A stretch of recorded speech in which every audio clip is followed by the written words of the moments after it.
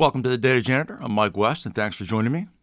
Several years ago, Google wanted to know what the top job in IT was.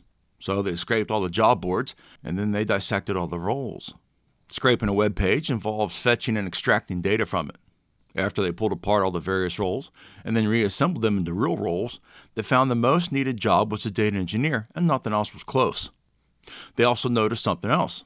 All the data roles were on the top 10 list. We are collecting insane amounts of data globally. The rate at which we create information has been growing for years at more or less a predictable rate. Therefore, we can get a decent idea of how much data exists in the world and will exist in a few years from now.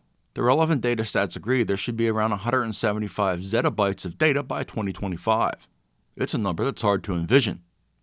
Here's another interesting fact.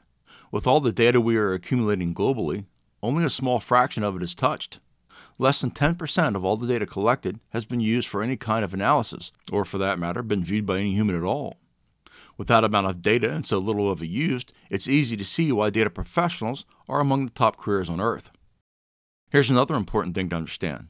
Data is the lifeblood of machine learning. There is no machine learning without data. All machine learning requires data.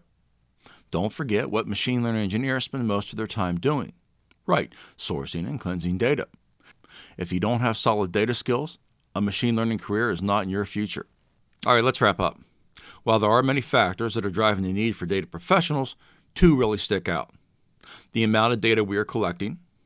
We humans are collecting 460 zettabytes of data a day. I don't know how many zeros are in that, and I don't care. What I do know is it's a staggering number.